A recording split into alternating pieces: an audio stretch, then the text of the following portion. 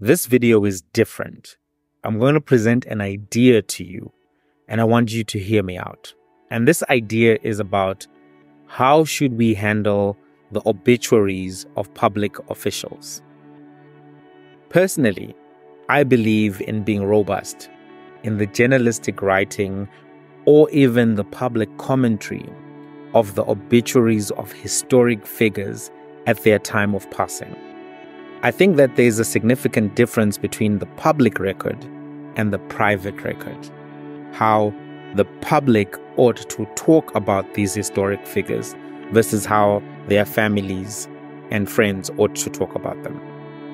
My view clashes with African tradition and even other norms. African culture basically says that we should not speak ill of the dead. Western tradition says we need to let sleeping dogs lie. I understand why these sentiments exist, right? Fundamentally, it's because of empathy.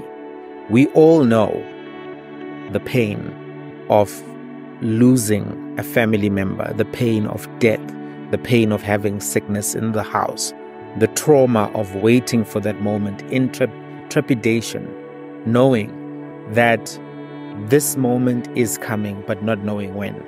We know the strain, economic, emotional. And then finally the moment happens when your loved one is gone. We all fundamentally know what that is about. And it is something that is very, very devastating at a personal level. Very devastating. And because of that, we gravitate, I think, towards just giving a clean slate and moving forward and trying to provide as much consolation, as much condolence to those who have lost a loved one. That makes sense. And that's where I think a lot of this comes from. You know, I do, however, think that we should not treat historic figures in this way. I accept that in the private realm of family, fraternity, and faith, these are good ways to handle death. I have some resistance, however, to accepting that this is how all death should be treated. I think that the death of historical figures such as Queen Elizabeth, Robert Mugabe, F.W. de Klerk should not be treated with the same norms that we apply to ordinary civilians and to private figures. I don't think that we should do the same thing in discussing them at the moments of their deaths that we do for ordinary people. I think that moments of death for historical figures, for public figures, are moments of contestation of the public record and the final word. And as such, this must be done factually and with a view to accuracy over sentiment by media practitioners, be they analysts, journalists, commentators, by scholars, political science scholars, history scholars. I think that there is a sociologist, there's a necessity for empirical honesty when discussions are being held by those particular people. I think that the obituary and the discourse around that obituary becomes the first draft of the historical framing of these public figures. And because of that, there's an obligation to add not only the good, but also the bad and the ugly. I'm not saying this that it must be done to be judgmental, but it must be done to serve for the study of those figures and to learn from what they've done well and what they've done not so well. I think that family and friends have their space to aggrandize their loved one, to lionize their loved one. And they do. You know, I've been to funerals sometimes of people who, you know, did dodgy things in the community, and their families always said, so-and-so was a great person, so-and-so was a loving person, loved his children, even though everyone in the venue knows that, hey, but this guy was stealing from the community. I've been to those events as well, and I think that family and friends will always aggrandize their loved ones. I, however, think that scholars and journalists commentators, analysts have a different role. I think that you need Ubuntu in the home, but empirical records in the streets. There's three things I want to say further to this. Number one, if we fail to say that Robert Mugabe or de Klerk or F.W. de Klerk was evil on the day he dies, we give that particular person a pass, and we allow the atrocities that they perpetrated, the evil that they did, to go unchallenged, even in death. That's the first point. The second point is that we send a message to living politicians and leaders that they can get away with their actions, and that if they make it to that final moment of life, their records will be wiped clean. I think that emboldens people who are politicians, because at some level we all care about legacy. At some level we all care about how we'll be remembered after we die for generations to come.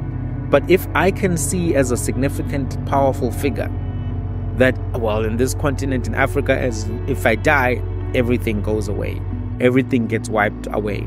Nobody will criticize me. Nobody will hold me to account, or even nobody will be honest about some of the actions that I took because now I'm dead, because Ubuntu dictates that they mustn't.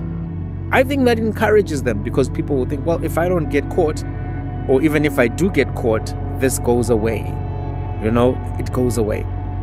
So that's the second thing. Number three, I think that we send a message to living victims of those particular, or even, you know, descendants of the victims, that we will not acknowledge their suffering and pain, even in the moment of the death of this leader. You know, people who have suffered from subjugation of powerful leaders, right? Those things can have consequences for decades. Those families are never able to access justice while that person is living. For instance, if Robert Mugabe did something to a family, what could that family have done while he was living and was a dictator? There's nothing that they could have done. They would have suffered in silence. You know, if they protested, they would have been killed. So at the moment of death, maybe not from that particular home country, but at least in the discourse globally, we ought to be able to say, this person was evil, or this person did these wrong things, and acknowledge to those victims and their survivors and their children and their descendants that we see you, to provide them at least with that catharsis of acknowledgement. I think that's something that does matter, that we acknowledge them. We acknowledge them. What I want to say, though, is my viewpoint may sound a little bit different, but the media already does this, but they don't do it consistently. The media chooses who it gives a pass to at the moment of death, right? They will focus in some instances on the atrocities committed by one particular person. Let's say Muammar Gaddafi, right? They will tell you how he was not a great guy at the point of his death. And they may not even tell you about some of the narratives that exist around him where he found favor, right? The media does this to a degree, but they don't do it consistently, right? I'm old enough to remember how media platforms enthusiastically dragged the name of Winnie Mandela through the mud at her time of passing. There was no consideration of Ubuntu or African values. What was expressed when they were asked, why are you raising these issues, were the concepts of freedom of the media, academic freedom, freedom of speech. So there is some of this behavior already. The problem is the inconsistency by the media. I actually think that it's necessary for public obituaries to be contested and to be detailed and to be comprehensive. You may be asking, what about timing? What about timing? Surely this is not the right time. Surely when a person dies, that's not the right time to raise these issues. Why not wait? Why not wait for later? My answer to that is the timing of the death of a historic figure allows for laser focus on their life and actions. At no other moment are they going to have this level of attention. At no other moment, and at times, the attention that you get in death may be even more than the attention that you got while living, while doing some of the things that you were doing. Sometimes because you were powerful and you couldn't actually give any attention to that, because you would retaliate, you would take it personally as that particular historic figure. At what point did Queen Elizabeth get scrutinized by the European media for some of the actions that she either committed or some of the things that she allowed to happen through omission? So the death of a historic figure allows for a laser focus, a unique laser focus, and a unique discussion point. It becomes a day when that particular page is open for attention. And this perhaps is from the time that death is announced, maybe until the time of the funeral in and of itself. There's a window period there where there can be robust engagement, debate. I'm not saying that there should be insult. I'm not saying that there should be vindictive discourse. I'm saying that there should be honesty and accuracy and comprehensiveness in the assessment of this person's life, actions, omissions, deletions, inadequacies and adequacies as it pertains to their occupation of public office. Not as it pertains to them and their friends and family. That is private. I'm talking about as it pertains to their office, whether you're queen or president, whatever the case may be. I think also in the context of timing, the news cycle is dominated by various stories on any given day. And the idea that you will be able to raise these issues organically later is one that is not likely to have a lot of success. Who is going to be likely to be able to say on any given day, yeah, let's debate the legacy of F.W. de Klerk, and then get the kind of media attention that would be availed at the time of his death? I don't think that's likely to happen.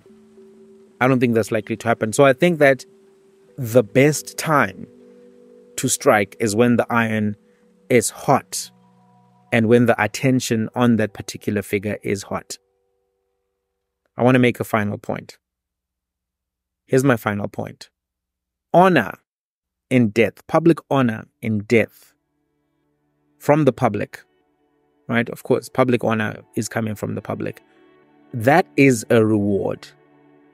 It is a reward that can be carried forward by your children and grandchildren.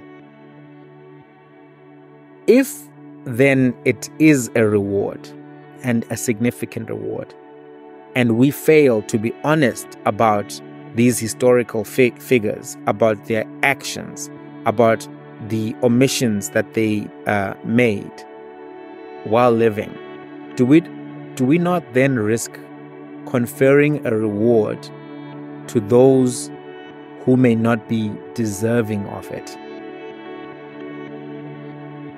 Isn't that a risk?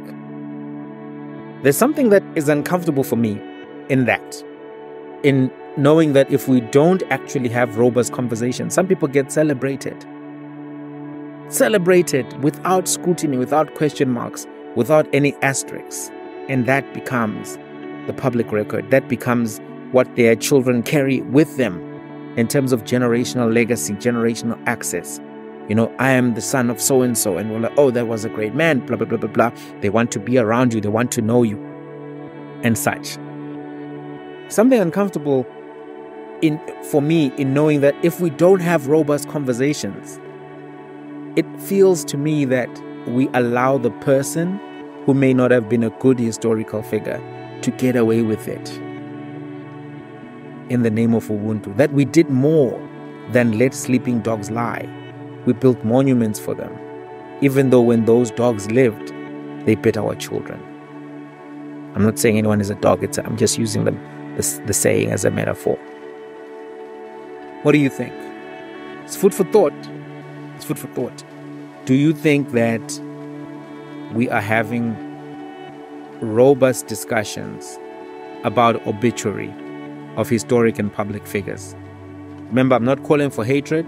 I'm not calling for insult. I'm just saying, insofar as it pertains to their performance of their public duties, ought we not to be honest in those moments when these particular figures pass on? Let's have a conversation. I'm going to be in the comments. I want to see what you guys think. Till